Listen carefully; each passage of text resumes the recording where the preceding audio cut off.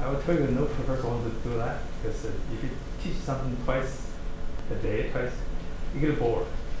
So this is naturally to make class size small. That's why we don't check the tendency, because if you don't come or you do your favor to your fellow classmates, so university should count. Every year university publishes statistics. How many classes have people fewer than 20, fewer than 40?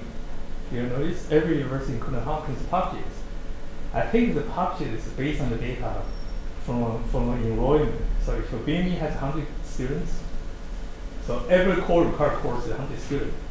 That's not actually quite true. What it should do is install camera here and write face recognition software, so that actually count.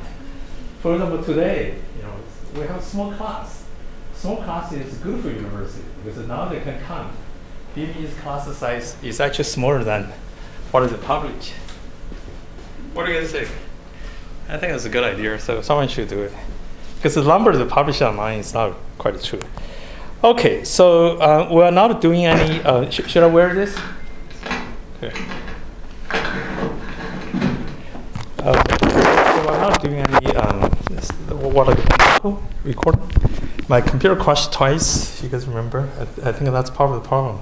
I bought a new computer and I'm not using that program. So I just got back from Europe last night, so I better get it going before I start falling asleep because time jet lag.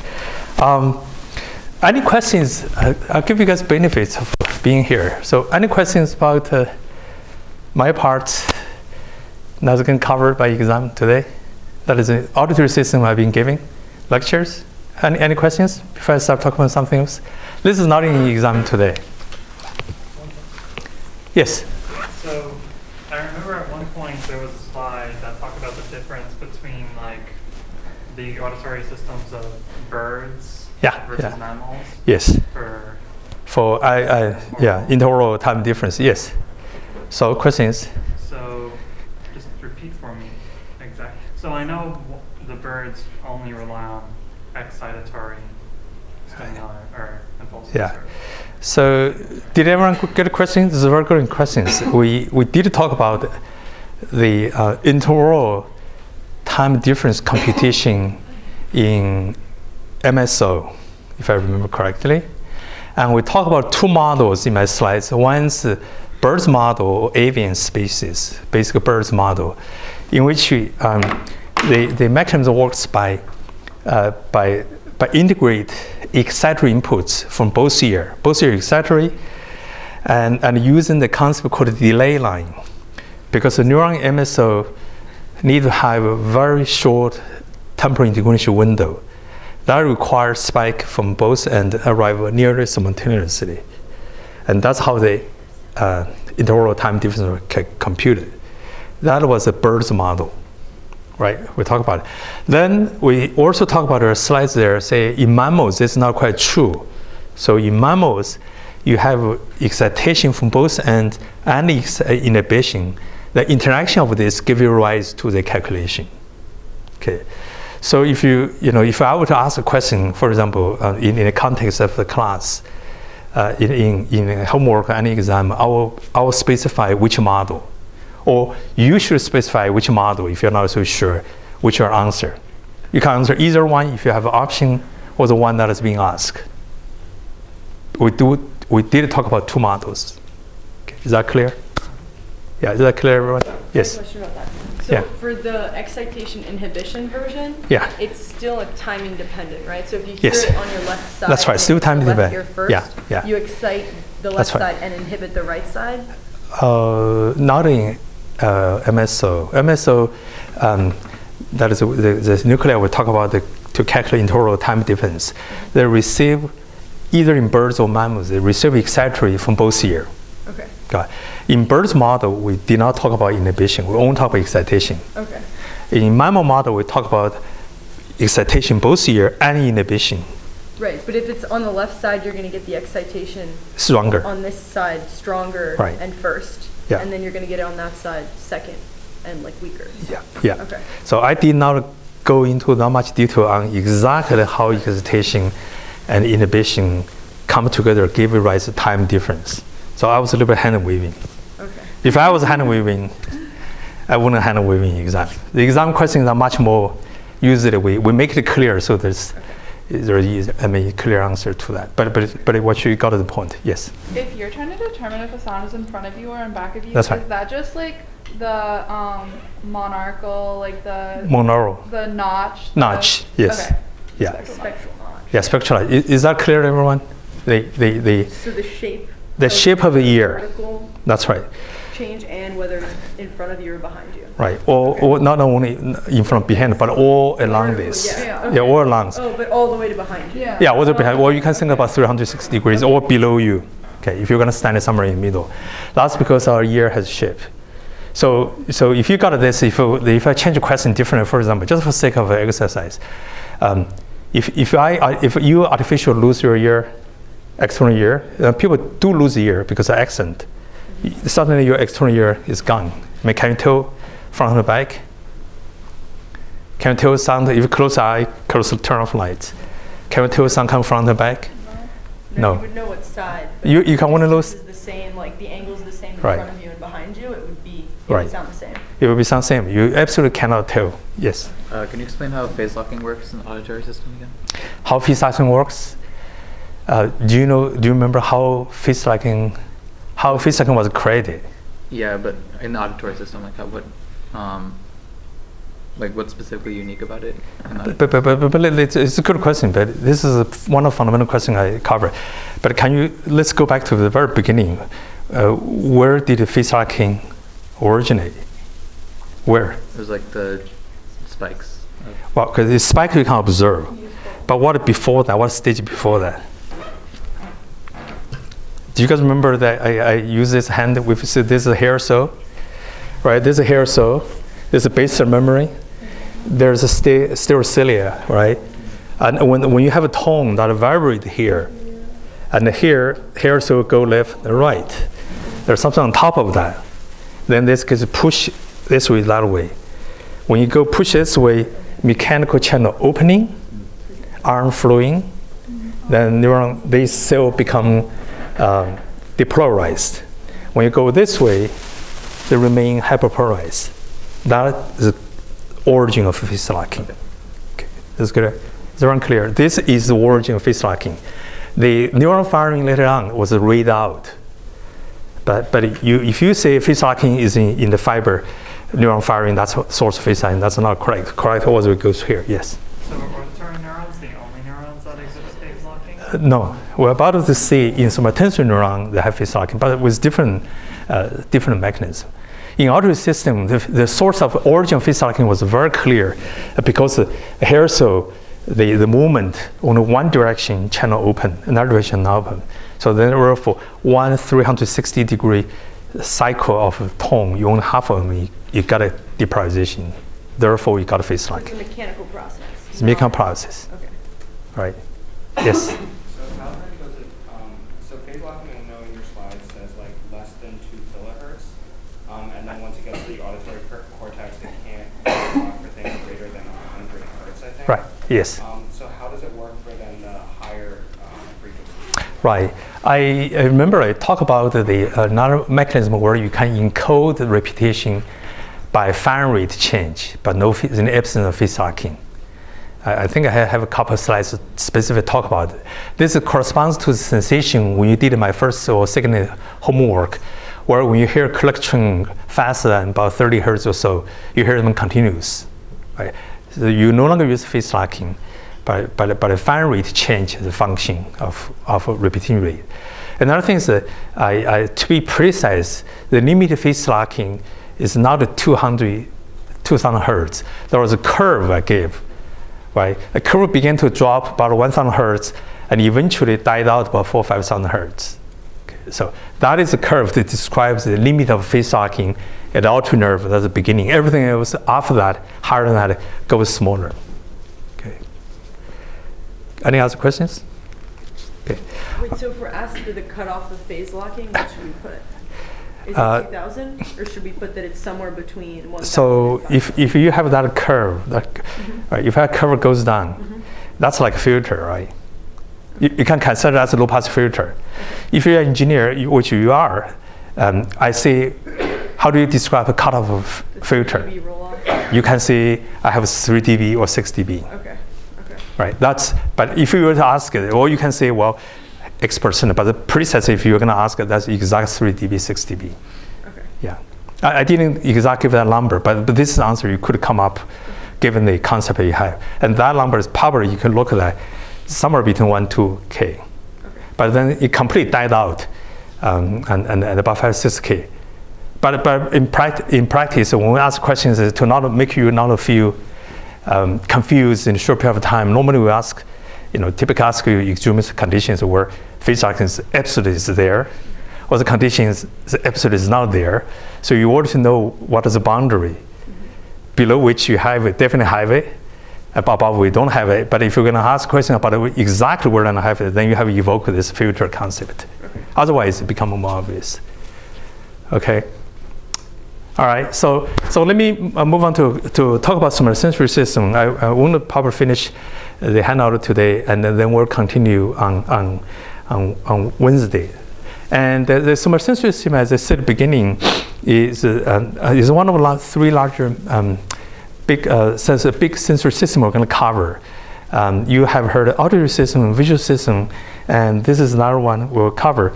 And then towards the end of semester, there are 1, 2 lectures slots left open. I'll come back to summarize all the sensory system, and so that you can have a view after you hear all of them.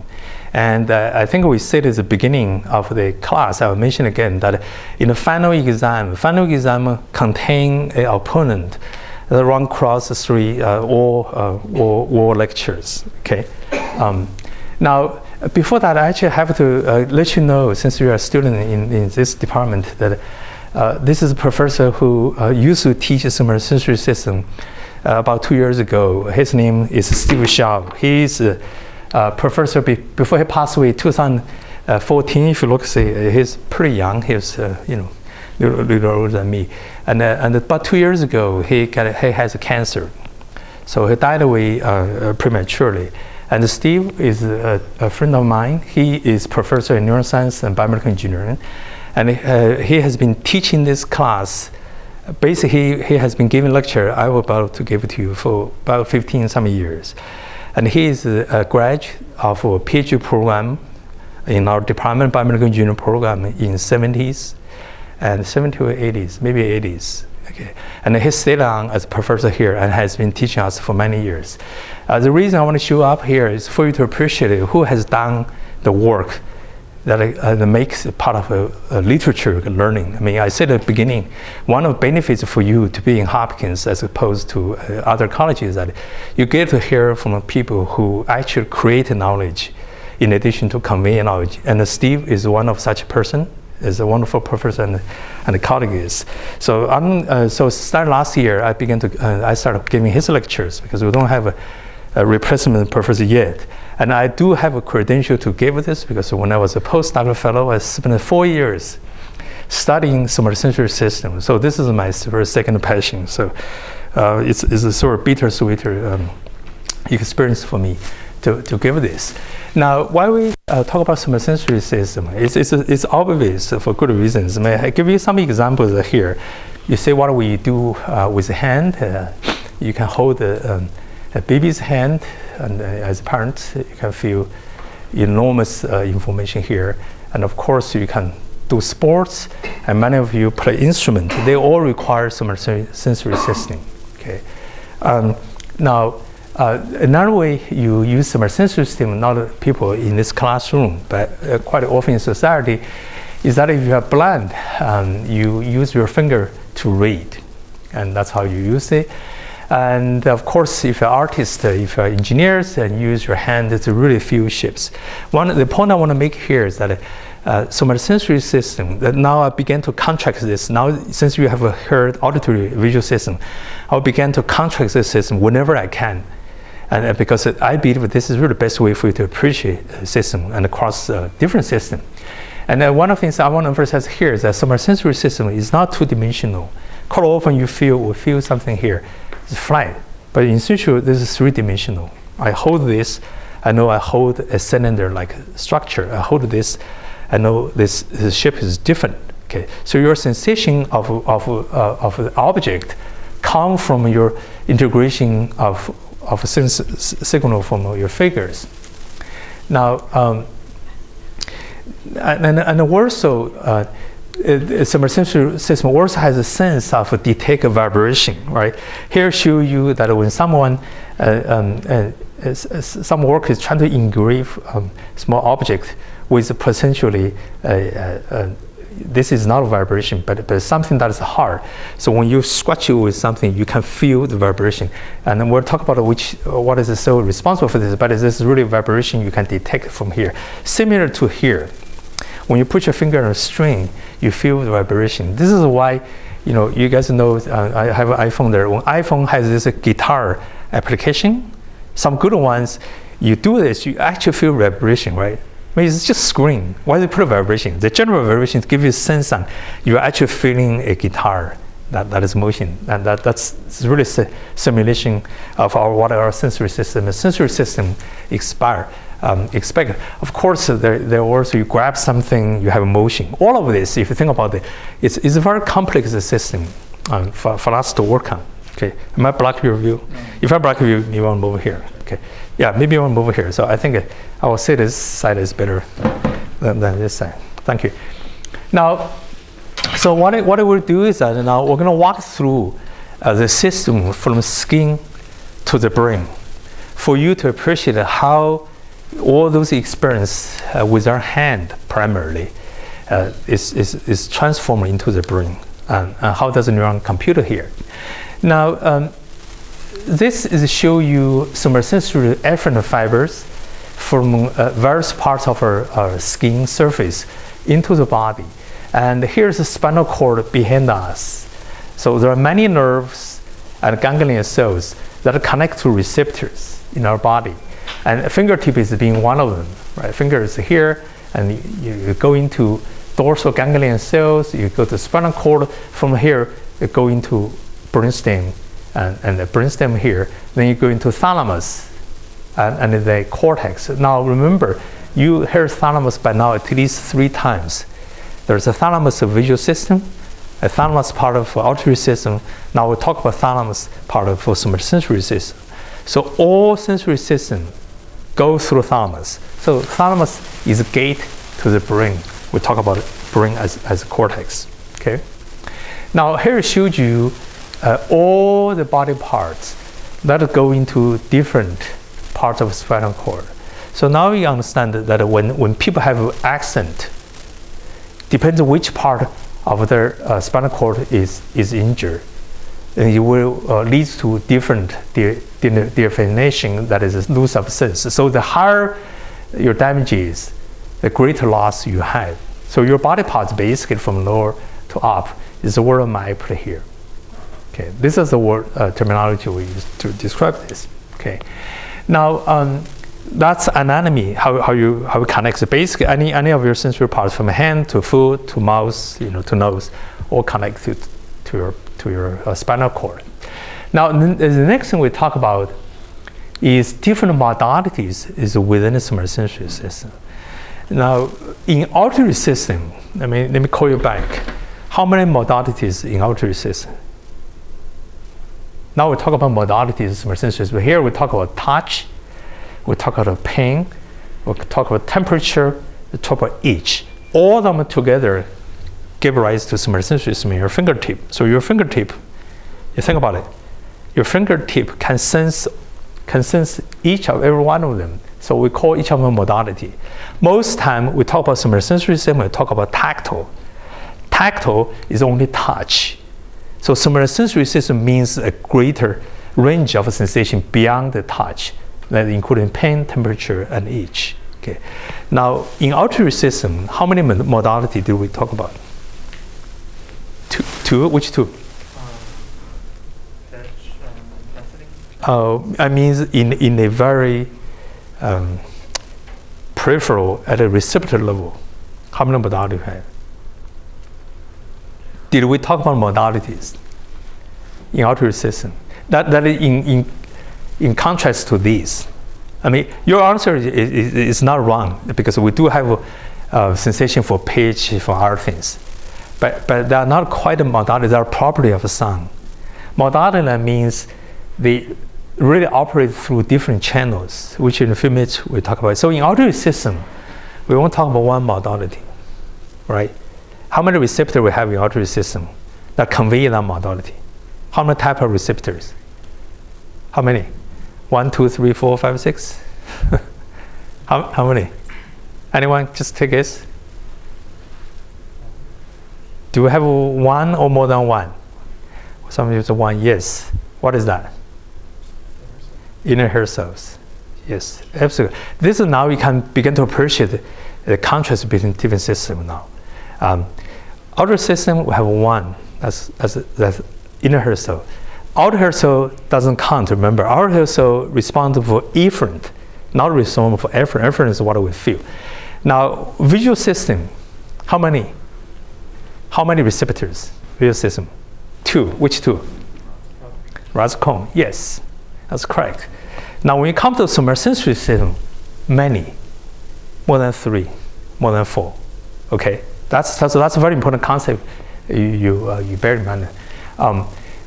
Now, in the final exam, I will tell you that there are general questions that we expect you be able to answer questions like this. That is run across the system, because now we have a comparison. We ask you one compare with another, or so.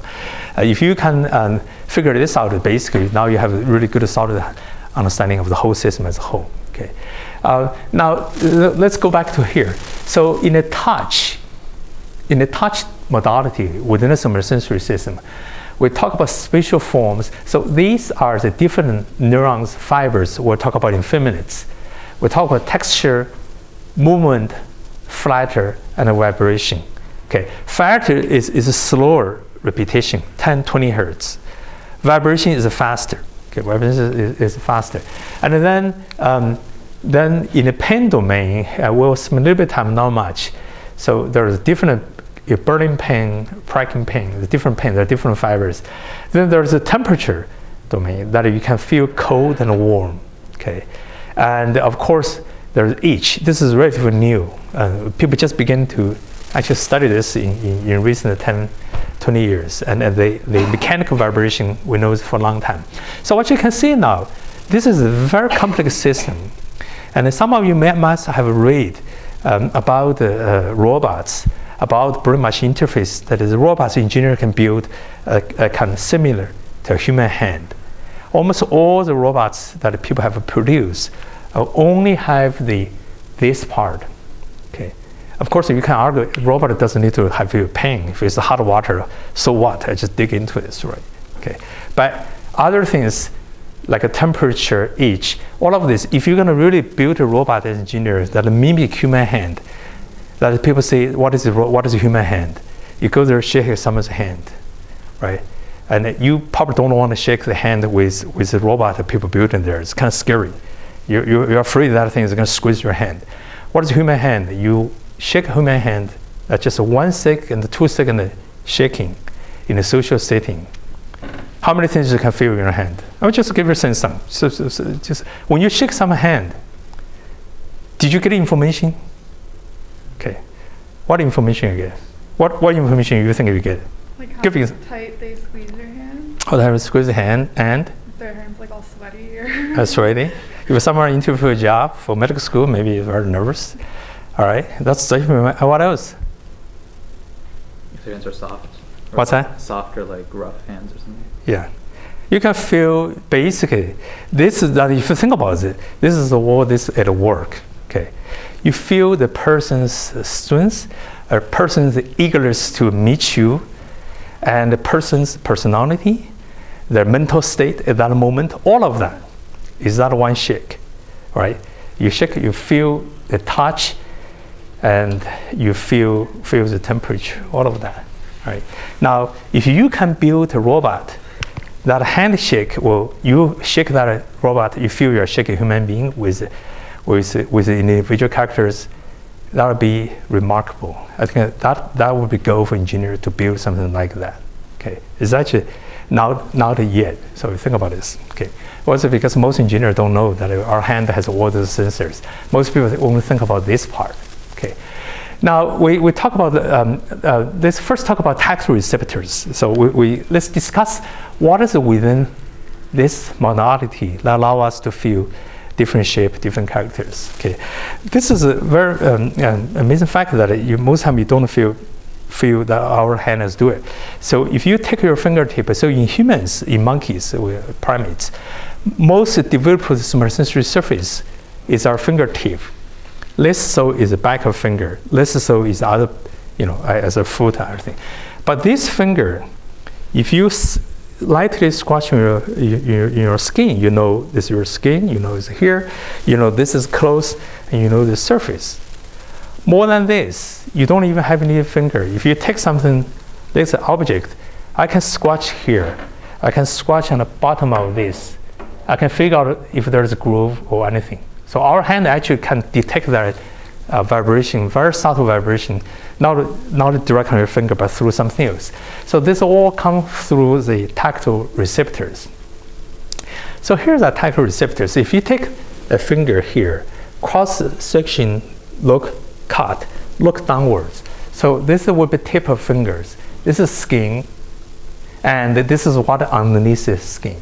Okay. So what you can see here are several type of neurons, receptors are lying there. The very top of here, there's a nerve ending, that's the answer. Then you have a Messner's corpuscle, Merkel cells, and then you have a deeper here, Ruffini ending cells, and very deep here, Pacinian corpuscles. So basically from our skin, from a superficial layer to a little bit deeper, you have several type of neurons lying here. I will cut long story short that these are responsible for different sensation. For example, if you take your fingertip, you take the Q-tips, you loosen up the carton here, so very light. So you lightly scratch your fingers, just tiny bit. You feel this. That feeling comes from very superficial layer of Messner's corpuscle. From here, okay. Now, if you squeeze here with your fingers slightly with a little bit thing, so now you feel a little bit of pinch pressure, then it's a deep neurons like Ruffini's I feel here, okay. If when something you hold here, you're driving car, the car can start, if you're on a rough road, the car is vibrating, the steering wheel vibrating. You feel vibration. Vibration comes from Pacinian corpuscle. So you guys are all driving now. I assume all of you have drive. You have experience that at night you drive on the highway. Suddenly, you probably half falling asleep, your car steering towards the side. And it's vibrate. It wake you up, right? And that is mechanism of people put a groove on the side. When it vibrate, your basic before you can hear. I mean, eventually you hear it if it's loud enough, but you can't have a window closed. But a vibration transmitted from the wheel to the chest to the steering wheel, and that's your Pacinian corpuscle that feels this. And now I will jump a question very quickly. Then if I'm going to ask you now, if you're going to design, so if you're an engineer now, say go design that group, so we wake someone up if their car is off the road. Now, how are you going to design that group? You think about this? Well, you can. What it means, what is the gap between that? How are you going to do? If we're going to ask you now, in a few minutes you will know the answer. What do you have to consider? That you design that so that car around that somebody half asleep will be wake up by vibration in the hand. What do you need to know? Speed of the car. Speed of car, yeah. You take assumption. 60, okay, and? The, I guess, optimal frequency of the... Yeah, what is the optimal frequency? 4K. Well, you can measure that. So the answer is correct. If you're going to do that, you're a biomedical engineer, you want to know frequency sensitivity of this. Right? So this thing is sensitive, more sensitive to some frequency than others. And if you know that, you estimate what the speed of a car the guys are gonna run in, then you can design exactly that spacing, so that vibration reach the hand more sensitively. Now you see, even with a seemingly just pure engineering design there, actually require knowing something like this. Okay.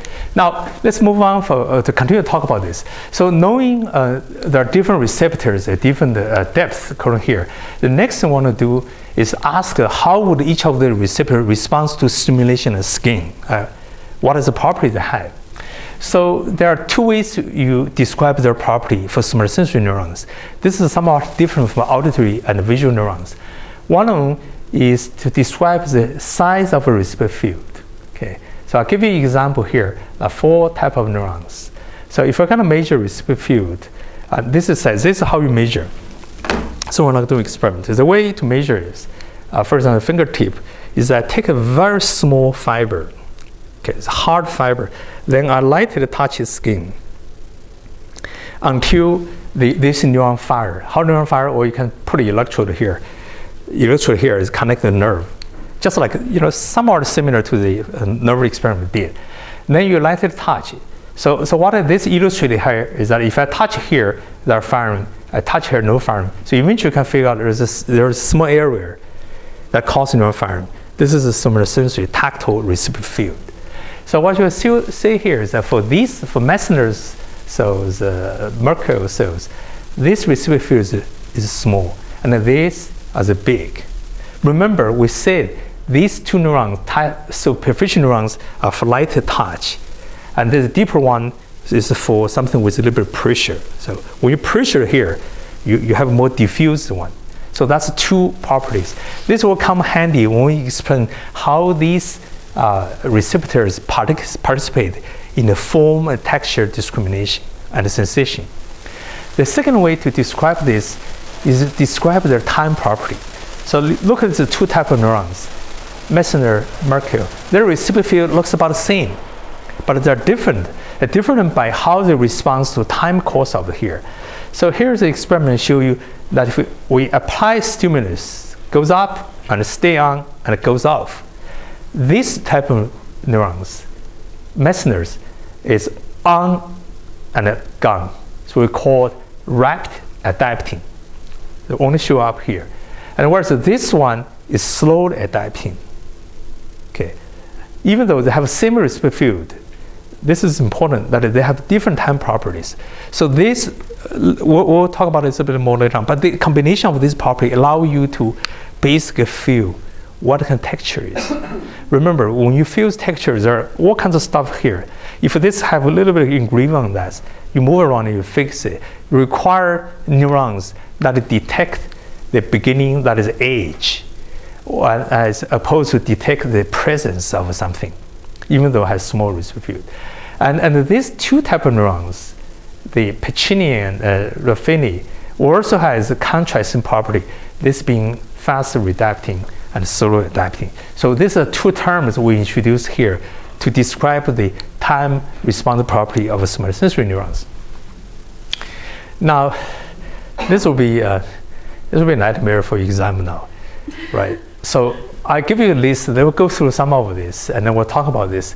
So now, I list here all type of receptors. We just quickly gone through, and their size we differentiated by small. There's 2 types of small. There's 2 types of large. Okay. Remember, in auditory system, we never talk about which nerve or hair cell has a large or small receptor field. Right? Remember, we said a hair cell is a hair cell. You take hair cell, put a dish, you cannot tell. We never made that distinction. In visual system, did we make that distinction by receptor field being big and small? I could someone, anyone. You say, what is the distinction? Well, in terms of what frequencies? Well, in terms of receptor field size. Does anyone remember? Did we talk about, is there a size difference?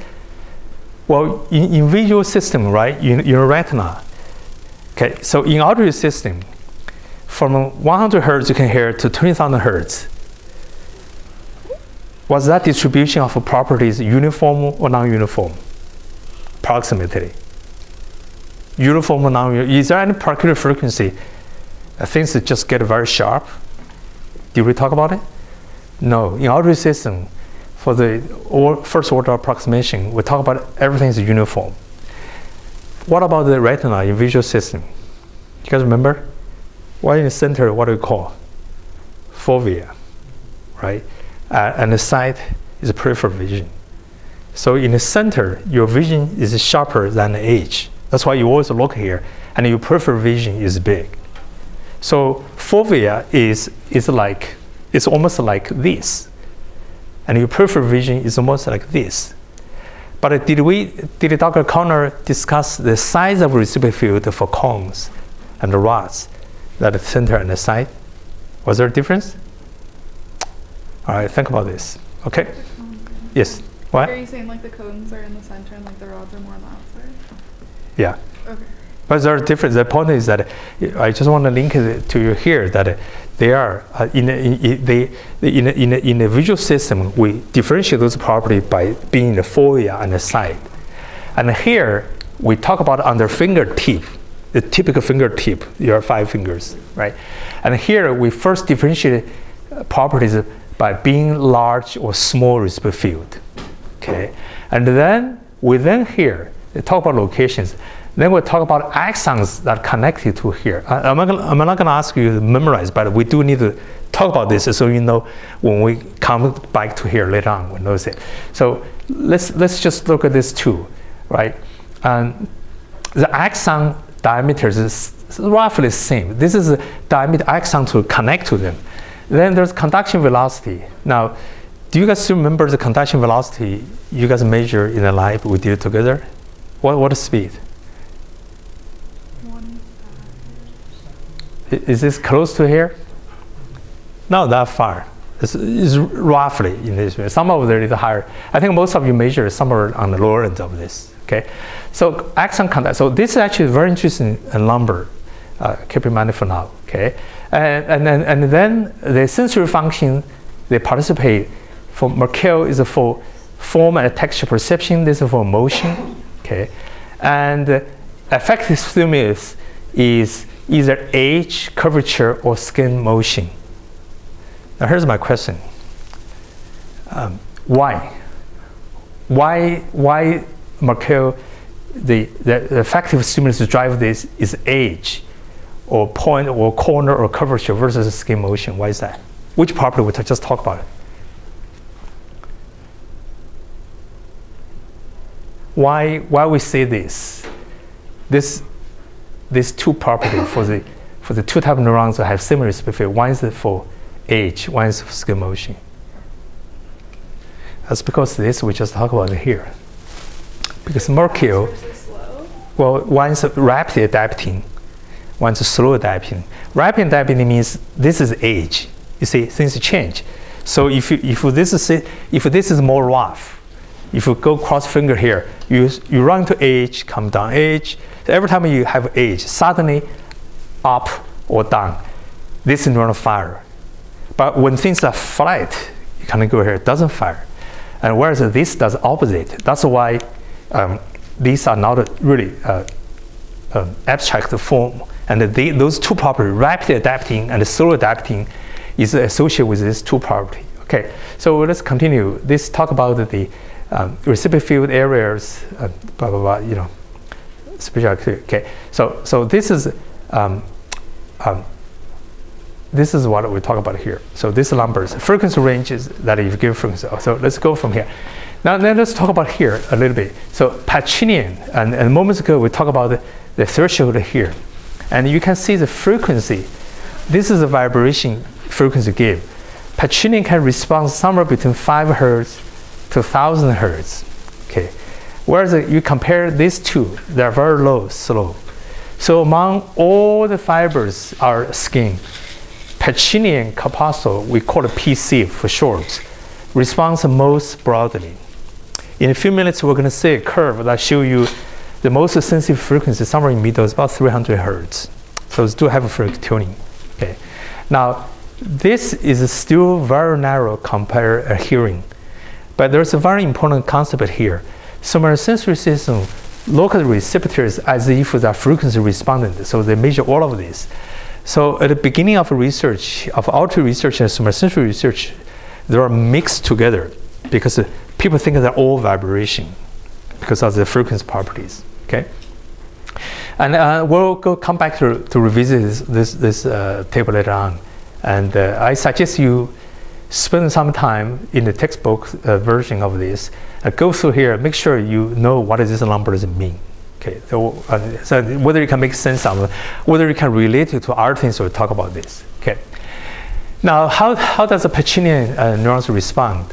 That's because it has channels that will open or close in response to deformation, right? So when you pressure this Pacinian corpuscle, the channel will open or close here. And that really gives rise to its detection as the as a mechanical respondent for this. Now here's a frequency curve that we can measure. So if you do the following experiment, if you get a fingertip here, that's just a sensation perception experiment, and I use a small probe, much smaller than this, then I apply the vibration frequency on this, and you use the methods we talked about earlier in the class, like psychophysical methods to detect a threshold, right? Very similar to the way you measure auditory receptor field. Then what you find is that here's tuning curve, threshold. Okay, threshold of a typical human finger. The threshold is the lowest, is about 200-300 hertz. Okay, so just to go back to the question we talked about earlier, if you're going to design that grooving on the roadside, the frequency you want to hit, given car speed, is in this range. This is what we feel most sensitive. Okay, the rest of them is less than this. Yes.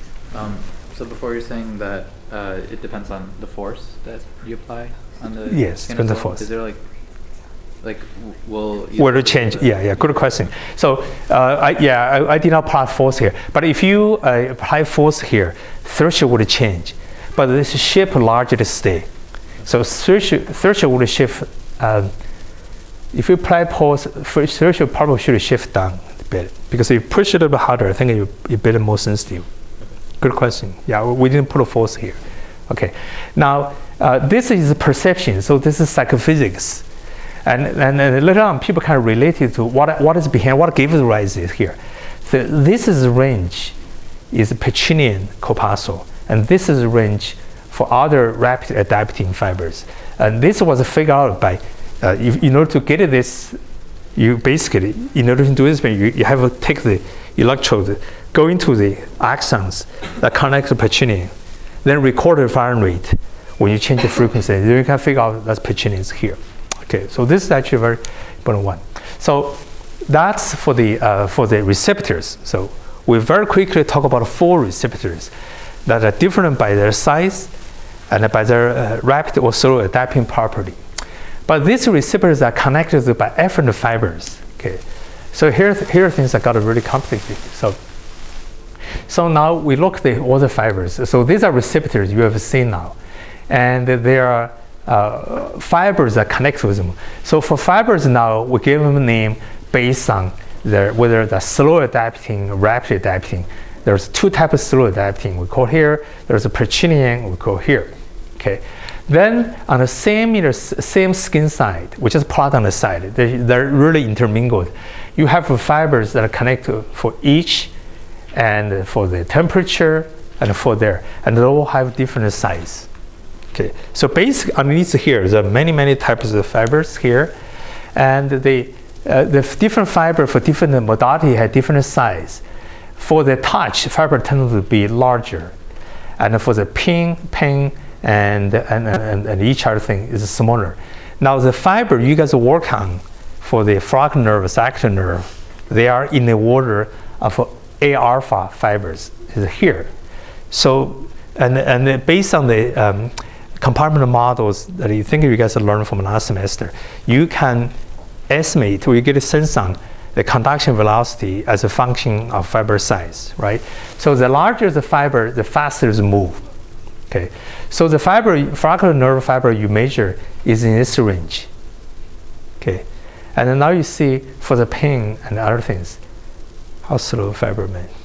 So here's an experiment that you could do to prove that these things are quite different, but you should not do. I tell you conceptually, here's one experiment. If you fill your bathtub half with very hot water, but you don't know, if someone fill your bathtub have very hot water, okay?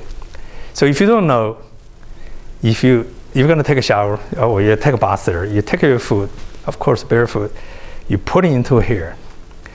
Now, question is, do you feel there's water first, or do you feel water is really hot? Is there a way you can avoid sticking your foot into the hot water before you know it? Think about this. Think about the two speed, right? So the moment your foot touch the water, then receptor for touch and pain both activate immediately with zone. But your brain doesn't know this until the action potential transmitted through your hair all the way to your spinal cord into here. Then you decide which signal gets your brain first. Touch. So the moment you put here, first you feel a touch. Okay, my foot is in the water. The second thing you feel is what? It's burning hot. But by then it's too late. Your foot is in the water, it's being burned. That's because of this. This is only 2 meters, less than 2 meters per second. That's 30 to 70 meters per second. You can calculate the length. It's substantial. So the basic story is that if you don't know that water is hot in a bathtub, and no one told you you're going to put a foot under, there's no way you can avoid it. You just get burned. Okay, this is what the physiology behind here. Now, this story I just tell you now. I hope you remember the difference between the speed of 2 fibers from here forward. That's all you need to remember for now. Okay, and I will let you to read here. Read this on your own. Okay. Now, another thing is that if you take the fiber, of course, this fiber not running by itself, it's running together. So if you take a fiber, you cut a cross section, then you see a large one, small one. So the frog nerve we did is more like this. And also some are myelinated, some are unmyelinated. Okay. So the large fiber tend to be myelinated, small ones unmyelinated. Okay. So the last slides here, before we finish that. Now if you measure conduction velocity, this is highly relevant actually to the lab we did. And for the bundle with all kinds of fibers, you can see that is the larger fibers, this is the velocity, the conduction velocity, and there's a diameter. This is diameter velocity. So the larger fibers here, the slow fiber here. Okay, this is the temperature, this is touch. Okay, so this showed you really diversity of the receptor here, diversity of the fiber and fiber size. Okay, so we're going to continue to discuss this rest on Wednesday. Any questions? Okay, since you have exam, I'll give you 5 extra minutes to go home to prepare. Okay, good luck on your exam tonight. See you on Wednesday. Lecture